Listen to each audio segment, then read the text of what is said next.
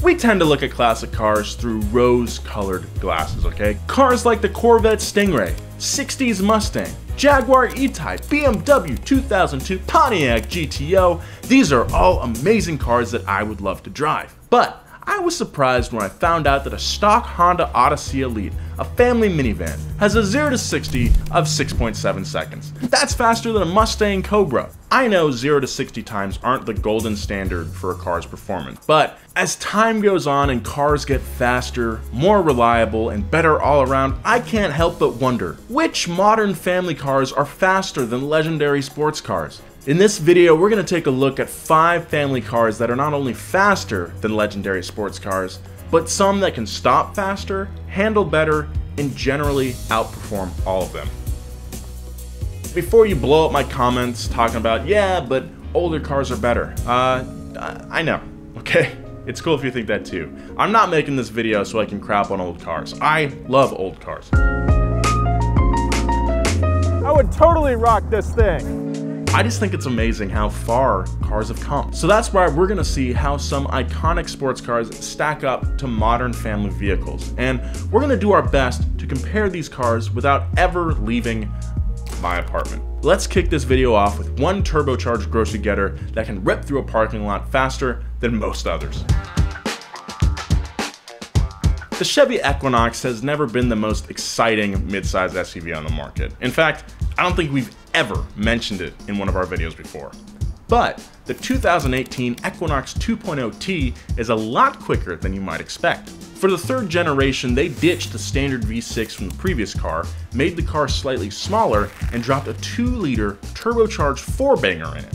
The quick revving engine and reduction in weight made for a serious improvement in performance. And thanks to that all-wheel drive system, the 2.0T gets up to 60 in 6.6 seconds. A 6.6 second 0 to 60 time would be respectable for a sports sedan 10 years ago, but that time coming from a crossover is pretty impressive. It's a freaking Equinox, okay? Like, it's not even a high-end crossover. We're talking about a middle-of-the-road car for people who coach high school water polo.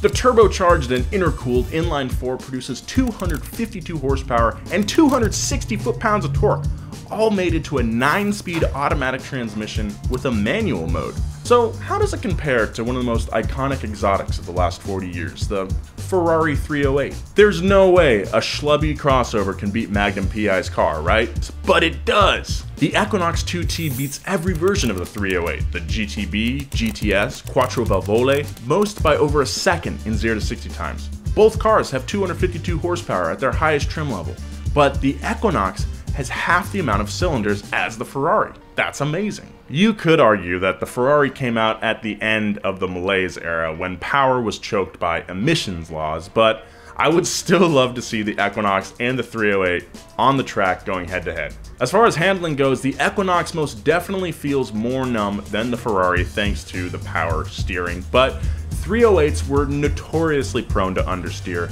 especially at high speeds. Actually, let's talk about suspension for a second. The Equinox 2T has McPherson struts with tuned springs in the front paired with 4-link independent suspension in the rear. Again, we're talking about one of the cheaper SUVs on the market, and it's got suspension that you would see in a high-end sports car in the 80s. That's pretty rad. The difference being, though, the Equinox is tuned for a more comfortable ride instead of performance.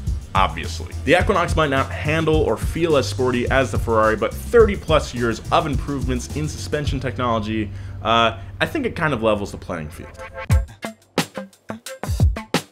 Scion XB people have been the butt of jokes for a long time, and I'm not here to roast them. I'm here to toast them instead.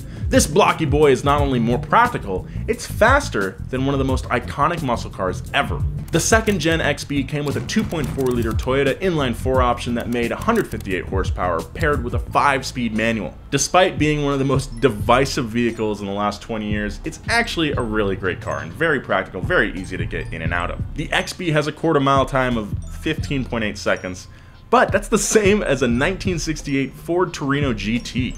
Even though it's not quite the car that Starsky and Hutch drove, they drove a Gran Torino, the Torino GT was considered fast, nimble, and a pretty competitive muscle car that could roll with the big dogs. Even with a 2-ton curb weight, the 1968 GT model came with a 390 cubic inch V8 that could bring it up to 0 to 60 in 7.7 seconds. But While the Torino GT and the Scion XB have the same quarter-mile time, the Scion actually has the GT beat in 0 to 60 with a time of 7.4 seconds. It's pretty impressive. I'm not trying to write off the Torino. They are sick cars, and of course there were better engines that you could option. But it's pretty surprising that a Scion XB, a car that you regularly see clapped out, driving without hubcaps, can beat a classic muscle car at the drag strip. The Torino GT was known for having great handling, especially at high speeds, so if they raced on anything other than a drag strip, the Torino would most likely beat the XB in the twisties. Although, I will say, it would be a hard-fought battle. Just saying, those XBs can whip them. One of the most boring yet surprising family cars on this list is the Chrysler Sebring Limited. That's right, the car that everyone's aunt drives is a sleeper. For years, Chrysler was getting a lot of flack for making boring, underpowered cars. They responded by making cars like the Crossfire, PT Cruiser GT, and a high-end trim level for one of their best-selling family sedans, the Sebring. The 3.5-liter V6 in the 3rd-gen Sebring makes 235 horsepower and 230 foot-pounds of torque. Almost a perfect horse-pork, equal horsepower and torque. Sure, it's not that impressive for a heavy family sedan, but when coupled with a 6-speed automatic transmission with close gears, it brought that car up to 60 in 6.8 seconds. Nothing to scoff at for a Sebring. You're gonna spit coffee all over your computer when I tell you that that 0 to 60 time is faster than an Aston Martin DB5, aka James Bond's car in Goldfinger. The Sebring is a full 1.7 seconds faster to 60 than the 64 DB5, the same model year that was featured in Goldfinger. One of the big reasons cars perform better nowadays is the tires.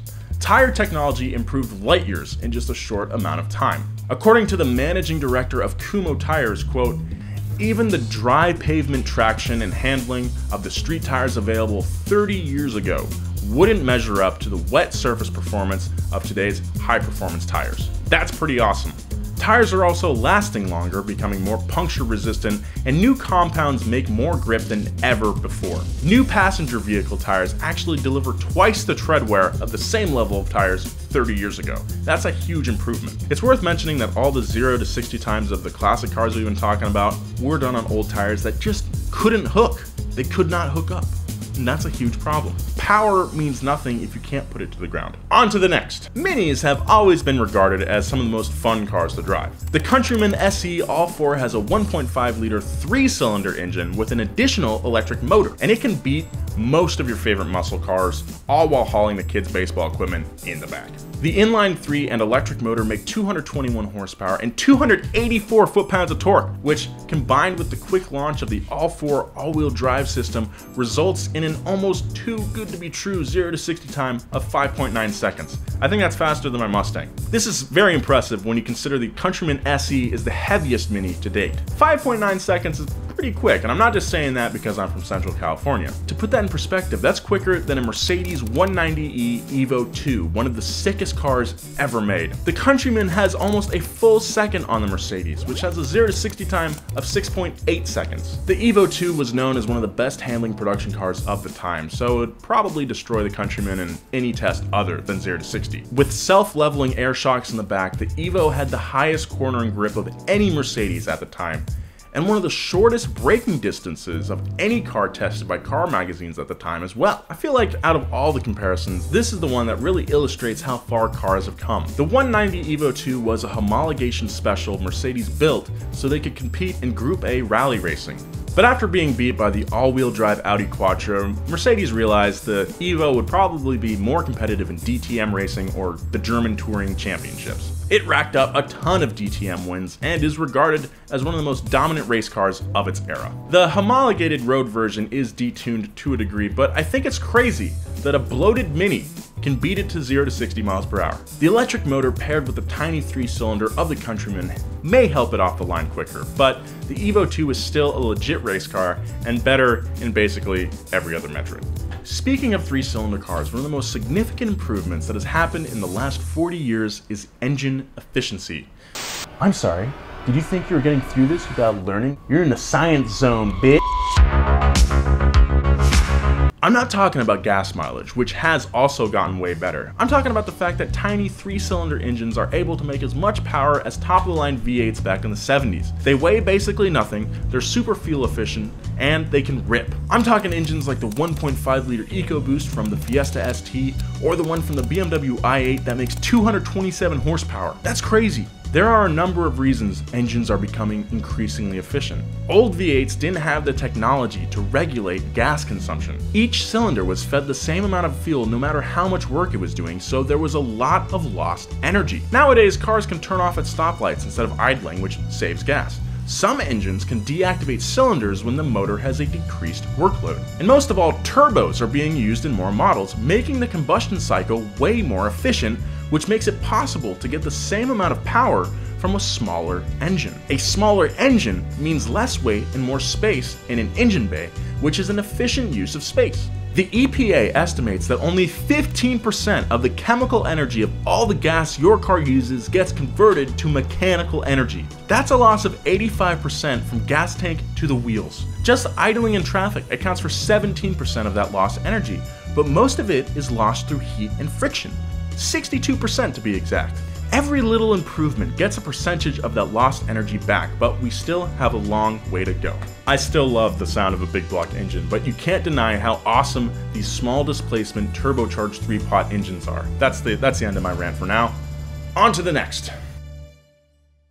The Plymouth Barracuda was one of the very first muscle cars to ever make it to production. The Barracuda might have looked fast, but it was anything but. The 1967 Barracuda had a 0 to 60 time of 13.5 seconds. I'm not talking quarter mile time. That's a 0 to 60 from a muscle car. So what beats this classic muscle car? Well, most cars. But one little garbage bucket in particular, the first generation Chevy Aveo. This rebadged Daewoo has a 1.6 liter engine making 103 ponies and can crawl to 0 to 60 in 10.3 seconds, a full 3.2 seconds faster than the Barracudas. That's freaking bonkers. I love classic cars. I would love to have a 67 Cuda, even if it got embarrassed by an Aveo. Look, I'm not ripping on these cars, and I want to point out that by the same token, legendary sports cars from decades ago are better than some sports cars nowadays. The Porsche 959 can go over 200 miles per hour, and it was built in the 80s. Would I want to go 200 miles per hour in an 80s Porsche? I don't think so. But compared to a car we recently had in the office, the BMW M8 Competition, driving the 959 seems way more fun. Both are incredible machines, but the driving style is way different. Even though modern cars are getting quicker and more efficient, the feeling of operating a machine is what people connect to. And let's be frank, that feeling is disappearing. Having said that, let's look at some more butthole cars that can beat legendary sports cars. The PT Cruiser GT is equal to the 1976 Lamborghini Countach. The 2013 Honda Accord V6 EXL is faster than a Porsche Carrera RSR 2.8. The 2009 Altima SE is faster than a 1984 Lotus Esprit Turbo. The 2009 Nissan Cube is faster than a 1974 Dodge Challenger. That's embarrassing. What are some other cars that are surprisingly quick? Hit me up in the comments, let me know. Also, hit me up at Nolan J. Sykes on all social media. Follow Donut at Donut Media as well. Cars are fun. Be kind. I'll see you next time. Cars are fun. Be kind. I'll see you next time. Great. I did it.